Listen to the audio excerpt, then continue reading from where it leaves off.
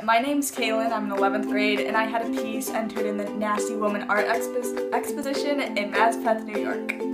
The Nasty Woman Art Exposition was a fundraiser to raise money for Planned Parenthood. I was one of 500 people to have their work shown, and that was pretty cool. My piece was about women reclaiming their bodies, and I used photography and Photoshop to create it. The cause was really important to me because I think it's important for women to have a say, and this was my way of having a say.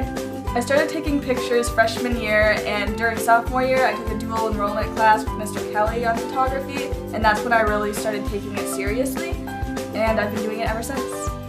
I can definitely see myself doing something art related in the future as a career, I just don't know what yet. I think the best way to get involved in shows is to get involved. Like, me getting involved in an after-school organization called CultureWorks helps me a lot in finding out about different art opportunities. So just look around, go on the internet, join different communities, and you'll eventually find something that you can enter.